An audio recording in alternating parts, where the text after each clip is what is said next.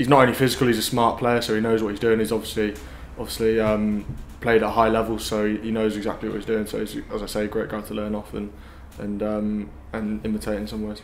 The main thing for us is just to play to our potential. I think we've got outstanding potential in the group, and we just need to play to that. We need to just do as our coaches say, make sure we're playing in the right areas, and just expressing ourselves as individuals, because I think we've got an outstanding squad. Our defence is going to be massively important against Bristol. Obviously, as I said, they're very free flowing inside, and they can play from anywhere. So I think we need a massive defensive performance against them.